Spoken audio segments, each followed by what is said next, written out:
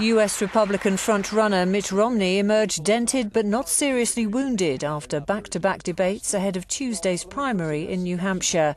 Television viewers saw his rivals mount a series of attacks on the former Massachusetts governor, while Romney's strategy was to keep the current president in his sights.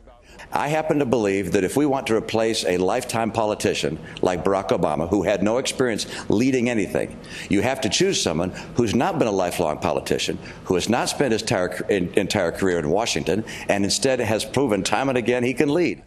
Although Romney won the Iowa caucus last week, it was only by 8 votes. 5 other contenders believe his nomination to challenge Obama for the presidency is not inevitable.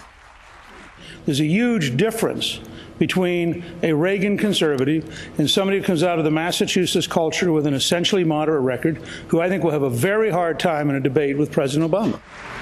Elections will take place on a state-by-state basis until August's Republican convention. For voters, it's a chance to voice their opinions on the issues the candidates should be tackling.